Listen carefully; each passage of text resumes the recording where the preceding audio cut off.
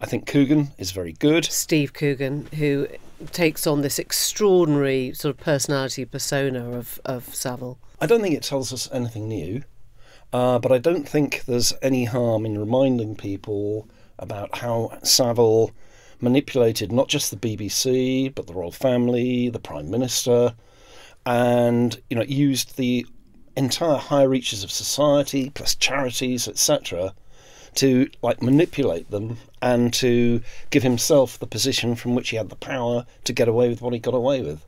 Do you think that was right, Meirion? Do you think that there were many people who had their suspicions about Savile but just kept on enjoying his success, his commercial success? I think that senior figures at the BBC, there's evidence that they knew from 1973 right the way up to 2010, 2011.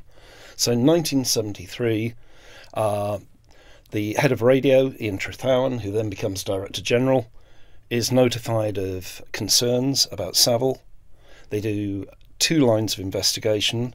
They send the chief press officer around the tabloids to say, are they going to run a story saying that Savile has been abusing underage kids in his mobile home?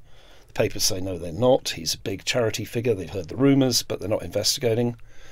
Then the other allegation, which is obviously much more seriously sourced because they pull Savile in, is that he is regularly having underage kids coming round to his flat in London. Plainly, whatever evidence they have is too strong for him to deny it. So he says, yes, that does happen, and the reason it happens is to protect them from dirty old men on the streets of London if they were left out there. They are again worried, is this going to come out in the papers? He assures them that it's not, and that nothing untoward is going on. They don't even say to him, stop having underage girls round to your apartment overnight.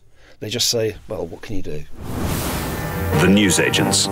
This is a Global Player original podcast.